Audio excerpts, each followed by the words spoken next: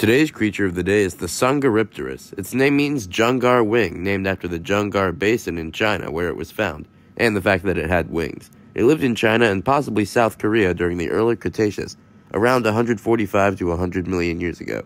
It was a type of pterosaur with a large elongated skull with a low bony crest running down its snout. It also had long, narrow, upcurved jaws, earning it the nickname flying tweezers. It had tiny pycnofibers, similar to fur or small feathers. It had a wingspan of 3.5 meters or 11.5 feet, and the front of its jaw was toothless and pointed, used for prying prey from rocks and mud. Its knobbly, flat teeth suggest that it ate mollusks and other hard-shelled organisms.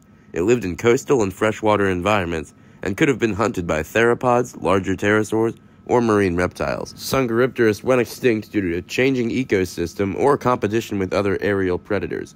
It was described in 1964 by Yang Zhangjin, and there's only one known species, Dsungaripterus weii. In media, it's appeared in 65, Dino King 3D, Journey to Fire Mountain, Jurassic Park 3 Park Builder, Jurassic World Primal Ops, Jurassic World the Game, Jurassic World Alive, and Jurassic World Evolution 2. Well, that's a really cool Chinese pterosaur and a very unique one. Be sure to like, subscribe, and comment what other creatures I should talk about.